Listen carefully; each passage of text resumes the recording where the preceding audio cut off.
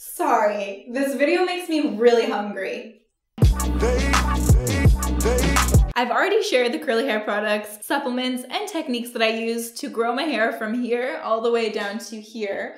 But today might be the most important video of all. This video, I'm going to be talking to you guys all about the foods that I eat in abundance that have helped me grow my hair faster than it has ever grown in my entire life. I put a lot of effort into my diet because it directly affects my energy levels, my skin, my body composition, pretty much everything. So it's no surprise that what you eat affects how fast your hair grows. The foods that I'm going to share with you in this video are foods that I eat almost every single day in abundance, and when I looked up their nutritional content, it's no surprise that they contain loads of nutrients that are amazing for hair growth. That being said, you don't have to eat exactly the way I do. I encourage you to experiment and find out what you like, what you enjoy to eat, because if you don't like eating something, you're not going to eat a lot of it. You're not going to eat it every single day. You're more likely to eat the foods that you enjoy.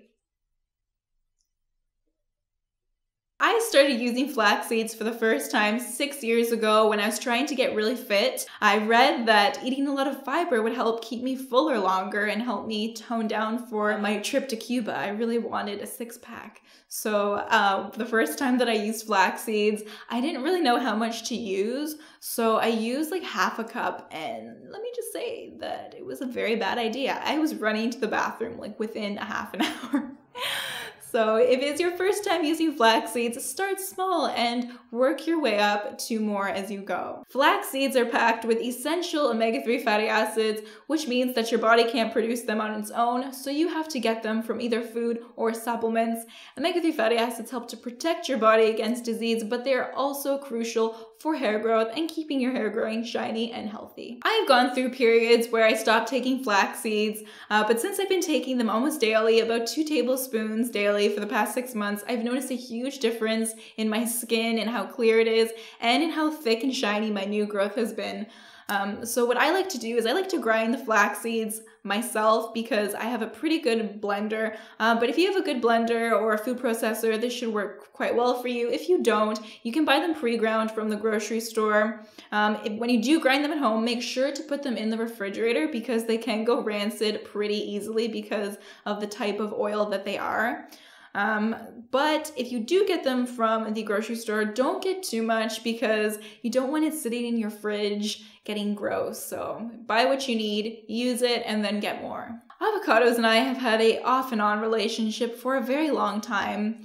Whenever I'm eating them regularly, I always feel like my skin is so much softer and is so much more hydrated and moisturized. I really do love the effects that avocados have on my body, but I didn't always love avocados. I was first introduced to avocados when I was about 5 years old. My mom used to eat avocados every single day with crackers, and my mom has the most beautiful, vibrant, glowing skin and such nice hair that I just wanted to be just like her when I was little. And like, if my mom's eating those and she's beautiful and has nice skin and hair, then I'm gonna do it too. So for a long time, I pretended like I liked avocados when I didn't really. It wasn't until I was an adult that I had avocados at a Caribbean restaurant that I felt like I loved avocados for the very first time. And I thought, like, why did I dislike avocados all this time? Like, this is delicious. So I was going crazy for this Caribbean food with the avocado on the side because it was just like the most perfect fresh avocado. And every time I tried to get an avocado on my own at the grocery store, it always like tasted nasty and like had a weird consistency and like that nasty minty flavor. If you've had a bad avocado, you know what I'm talking about.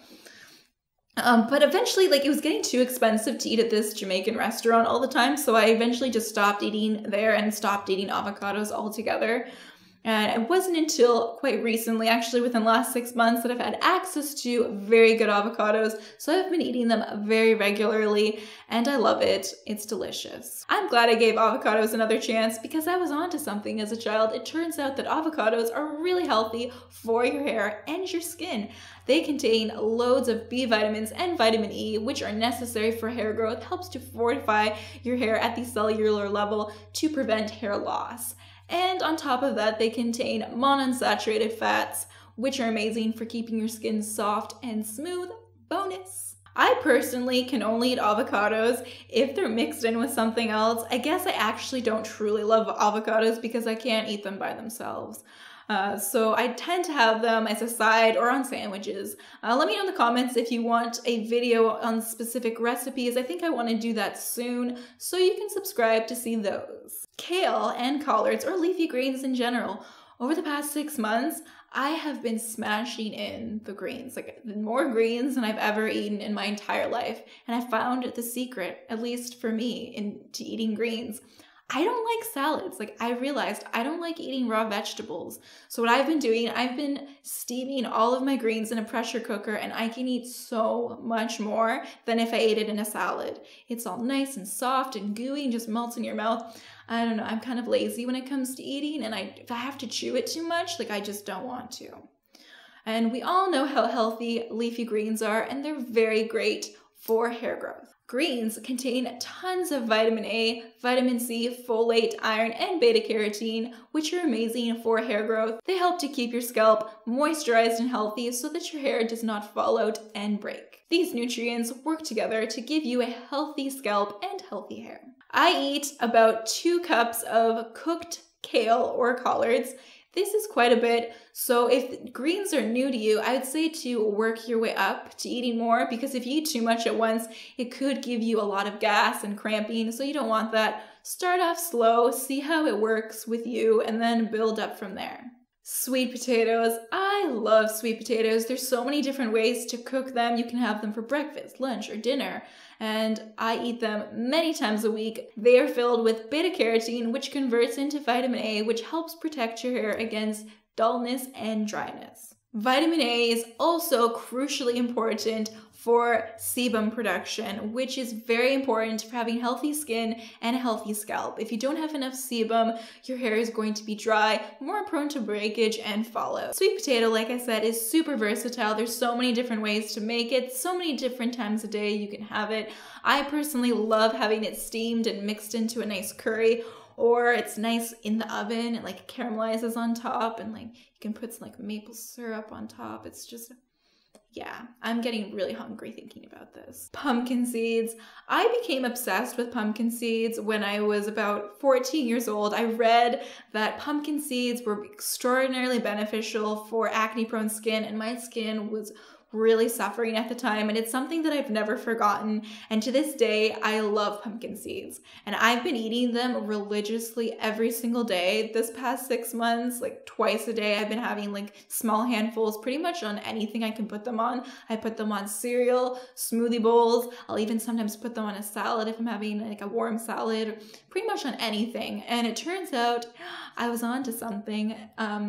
Pumpkin seeds contain loads of zinc, and zinc is incredibly important for hair growth, and if you don't get enough, you can have tons of fallout, even in your eyelashes.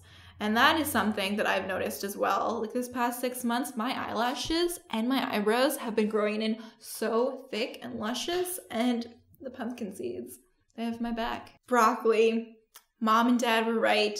They wanted you to eat your broccoli. Broccoli is really, really good for you, and I have been eating loads of it over the past 6 months.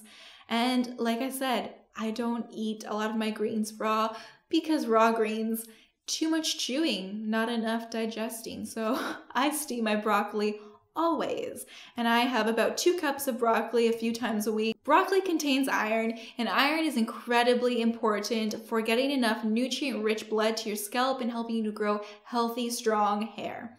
Not having enough iron can lead to anemia, which can lead to hair loss.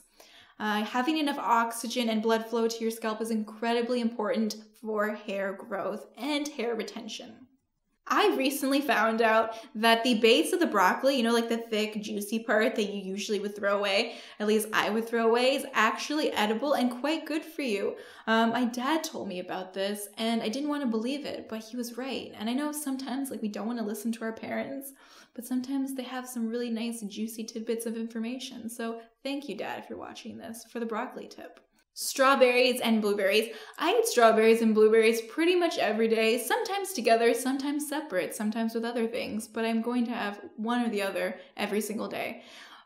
The berries and fruits in general are loaded with vitamin C, and vitamin C is so important for your hair. If you don't have enough vitamin C in your diet, your hair can get really dry and start to split and fall out. So it's really, really important to make sure that you're getting enough fruits and vegetables in your diet daily. I know we always hear this from our parents, from our teachers, from everyone, how important vitamin C and fruits are, but they really are. And I notice a huge difference when I'm eating a lot of fruits in my diet. In my skin in particular, it's so much clearer, so much more vibrant and healthy. And this past 6 months, I've been really focused on getting enough fruit into my diet, and I've noticed a huge difference. Even if you can just start adding a little bit of fruit, make smoothies, add it to your cereal, snack on it, you'll notice a huge difference in your skin and in the health of your hair over time. Water. Water is so important for pretty much every function in your body, including your hair growth. When you don't get enough water in your diet, your hair growing in may become dry and brittle, prone to breakage and fallout. In order for your cells to do their job and grow and replicate, you need to have adequate water. A large portion of our body is made of water, and if you're not replenishing this supply, it puts a lot of stress on your body. I've talked about this in other videos, but in your body's list of priorities, your hair is very low on that level. So if there's something missing from your body, especially something as crucial as water, your hair is going to be the first place to suffer, your hair and your skin. For me personally, when I'm not getting enough water, my skin gets very dry and I start to break out like crazy. Before the 6-month period when my hair started growing a lot, I had been drinking pretty much no water. Like all of my liquids were either coming from juice or smoothies. Like I had just forgotten about water altogether, and my skin was looking really, really rough. So I decided I was going to start increasing my water intake. I increased it from pretty much nothing to 2 liters to eventually 4 liters. 4 liters is a lot of water. I don't necessarily recommend that you drink 4 liters a day. I don't think it's really necessary. But when I was drinking a lot of water, I noticed that my skin was so much clearer.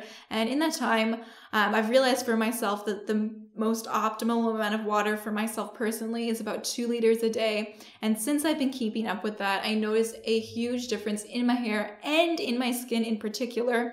So if you're having a lot of problems with acne in particular, drinking more water is definitely something that is going to help you out, because that is something that I've noticed every single time. If I'm having problems with my skin, just adding more water into my diet, I notice a change within just a few days.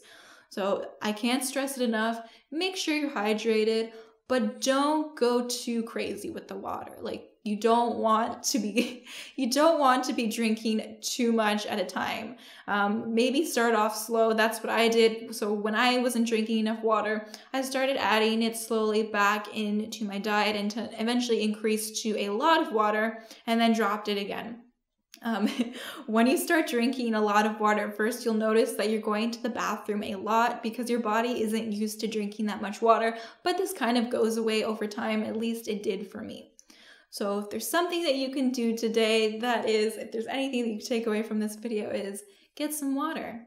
Pause the video before you go on to your next video and get a glass of water and just like drink it while you do other things. Carry a water bottle around with you. It'll just kind of remind you to keep drinking.